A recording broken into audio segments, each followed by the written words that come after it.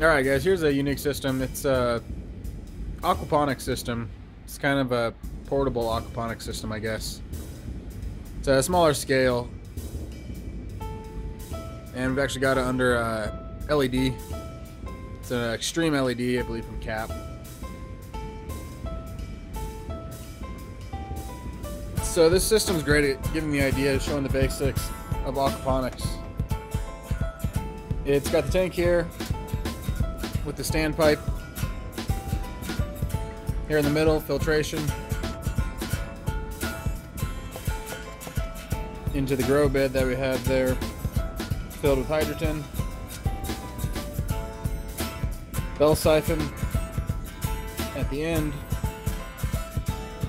And then below it, we have the reservoir. So everything is connected. So just like any aquaponics system, you've got the tank, the filtration, which in this case is the grow bed itself, and then the reservoir. And so we've got it's a mescaline mix, different lettuce mixtures, and then I believe there's also some strawberry spinach, and then there's actually some leftover onions in there as well. But we're giving this LED a shot. It's 130 watt extreme LED is the name.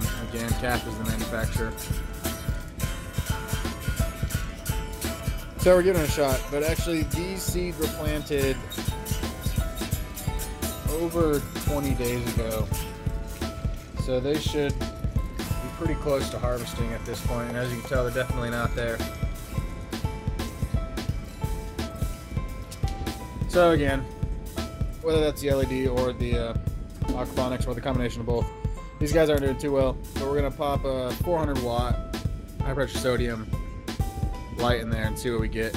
And also the system's pretty new and it's not stocked very dense right now, so as things go, as things progress, as the nutrients build up in the water, we'll definitely see a little more effect from that, and then I'll post an update as we get there.